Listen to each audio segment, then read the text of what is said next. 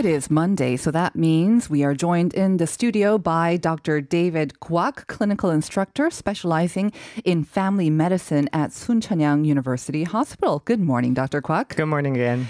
As always, you are here every Monday to answer our burning questions and also get a little depth into sort of the issues that have been raised over the coronavirus in the past week. And it seems we are bombarded with news stories all the time, some a little preposterous. We'll be getting to that later on. But why don't we start off with the sort of the most alarming trend right now. We are seeing a spike in the number of cases, especially here in the Seoul metropolitan area, more than 50 for the past 2 days. Right. And then the percentage of untraceable cases has now neared 9%. So we are surpassing the standards that the government had set out initially when we switched over to this everyday life quarantine. That's right. Can you explain again once the significance of these numbers? I don't imagine they were set arbitrarily. So why are these new numbers such grave concern for us? Right. So let's talk about the untraceable cases first. Okay. It's the most important composition of the numbers currently because we are not able to find out where the infection came from for the untraceable cases. It usually means that there would be at least 10-folds to 30-folds of numbers of people behind one case of untraceable case. 10 to 20-fold, because we know that the R0 number for confirmed cases or the traceable supposedly is like nearly 2 now, right? Right. We're nearly 2. But untraceable is 10 to 20-fold? That's a rough guess, but it still is. I would say it's legitimate number to lay out because we don't know where it actually came from. We have to imagine there would be a vast, great number of people, possibly asymptomatic, that caused this one person to come up with either a symptom or some sort of speculation for the infection that that person has finally come out of it. Also, what's also very important is that for the untraceable cases, we are seeing repetitive cases coming out of certain geographical areas. True. 2 or 3 more or more of the areas that are within Seoul or also in the vicinity of Seoul area are showing more and more numbers coming out of that specific area. So we need to pay a very focused eye on these areas to find out how quickly it might be spreading in the area and who among which population it might be spreading through. So that's one big major factor that we have to focus currently. Also the number having the Ministry of Health and I forgot the name. Welfare. Having said that the number 50 is the pivoting point where they might consider jumping back up to the social distancing measure. It's because if we keep the number of increase within the number of 50, it might be manageable. For the medical system. Exactly. The healthcare system. We might have the buffer to contain all the newly coming up people within the facilities that we already have. But if it starts to exceed that number, we might be out of the methods and the means. Obviously, it took us a while to go back to this like everyday life quarantine. It's not even quite life as normal, but it took us a while to get there. So understandably, government and of course even company, everyone would be reluctant to return to the stricter sort of social distancing measures that we saw, even though of course we never had the really strict lockdown that we saw in other places. Exactly. In your opinion, do you think the 2 weeks buffer, the sort of time frame that they said now, if we have 2 weeks of continued numbers like this, then we'll go back. Do you think that's an adequate measure?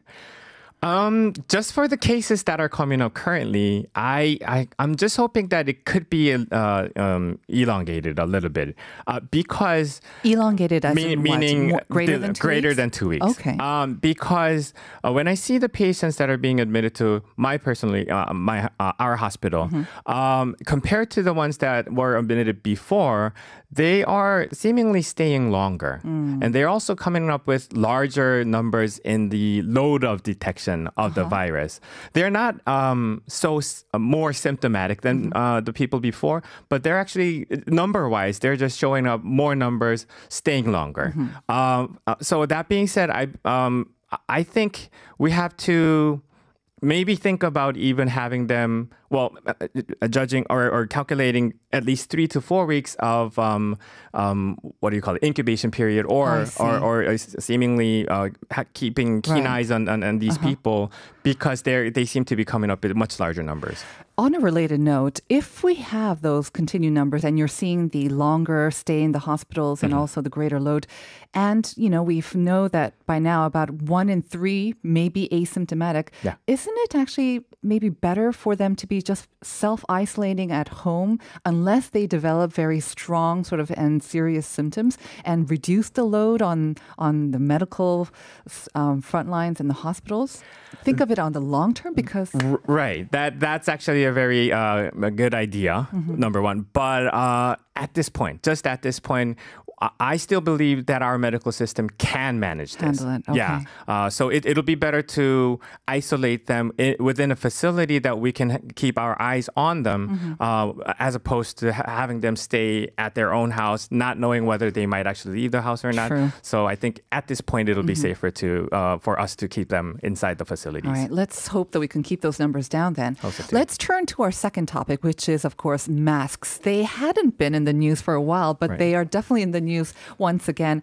Let's start with some advice given by the WHO, somewhat belatedly, I think, for us who have been, of course, living with masks on for the past couple of months. Sure. They actually now changed their sort of official advice, and they're saying that, yes, masks should be worn where the virus is widespread and you cannot maintain that physical distancing. And then they also issued some guidance on the composition of these sort of non-medical grade fabric masks for the public, saying that they should consist of at least 3 layers of different materials. We don't have to go into the details of that. We've got lots of masks going out right now.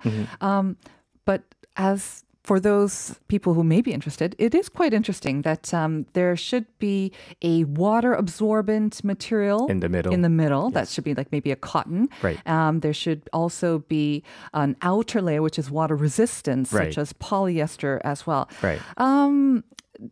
In your professional opinion, does that make sense? And is this kind of like the basic structure of masks that we see already out there? You're actually right on point. Okay. It does make sense, because the masks that were designed, well, not designed, but put out by the WHO, it is to have people who cannot either afford masks currently. So we're not talking about really Korea here. Okay. We're talking about worldwide, possibly in India, possibly in other countries When they with have to greater make their own masks? Exactly. I see. That they have to come up with some sort of alternative method to make something that are very close to the medical grade masks. Okay. Of course, they would not be as par with the medical grade masks, but it's a very second to top alternative to the medical grade It could ones. also be, I guess, useful because we're seeing a lot of different masks come out, like fashion masks. Right. These design companies are now coming up with their own sort of versions.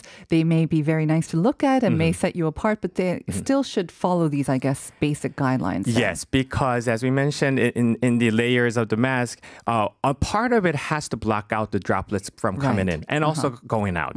But also a part of it has to absorb water droplets and liquids so that it won't be able to excrete out of it. Right. Exactly. Because it has to protect from inbound and outbound. Exactly. So we have to think about the purpose of the masks that they are putting out. The Korean government has now sort of given its green light to these anti-droplet masks, and we saw a mad rush for them starting last week. And I understand from 9 a.m. they've also started the second batch. Yes. Still a mad rush. Only less than 1 million going out. So thankfully for those who are interested, from the 20th, you can now get them at these sort of large supermarts. So hopefully it'll be easier.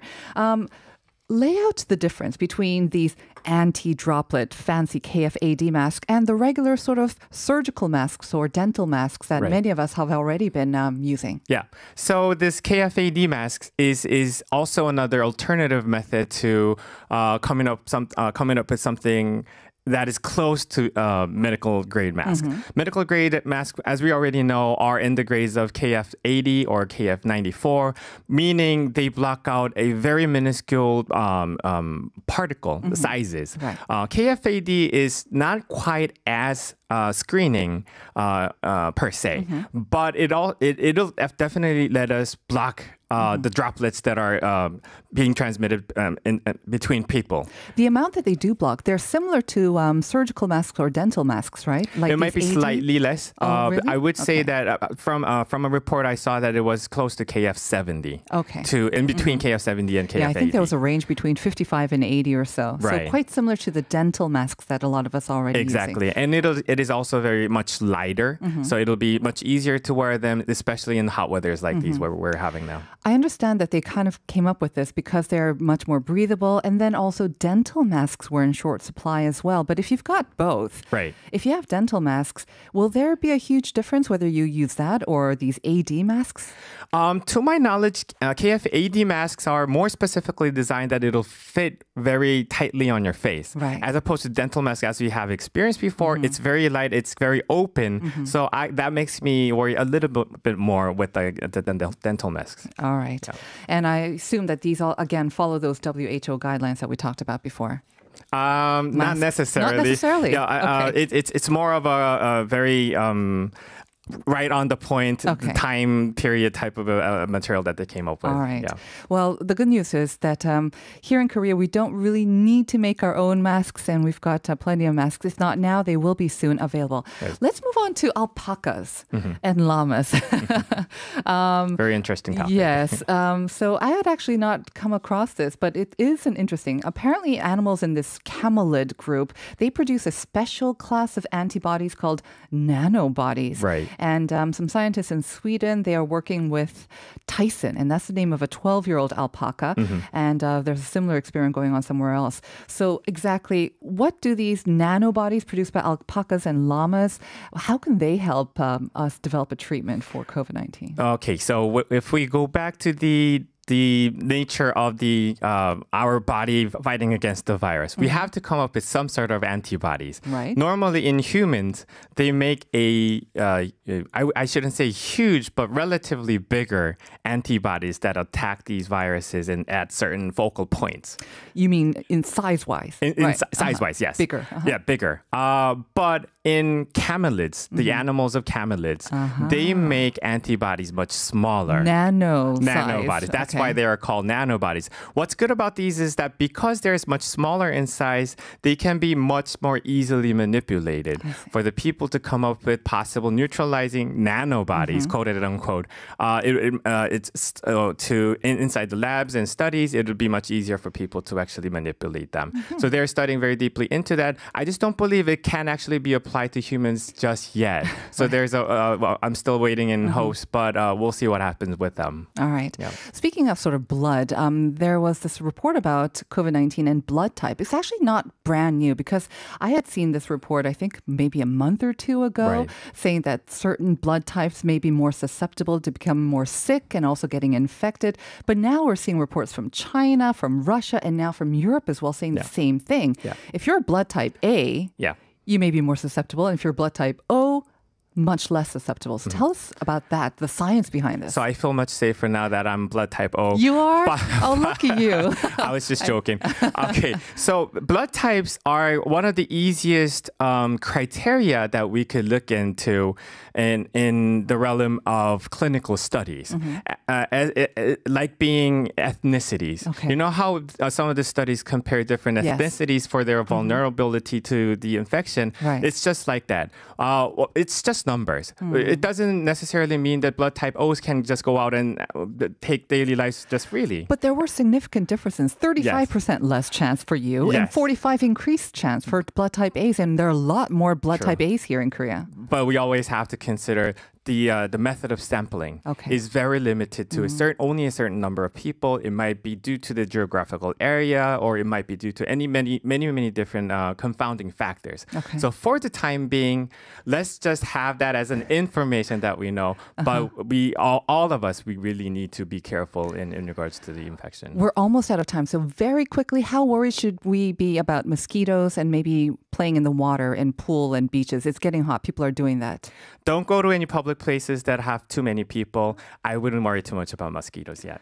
That is good to hear because we hear that the mosquitoes are going to be hungrier than usual this year. Right. We just don't have any scientific proof that mosquitoes transfer these. But just be careful not to get mosquito bites. Of course, they are very uncomfortable. Thank you so much once again, Dr. Kwak. Thank you.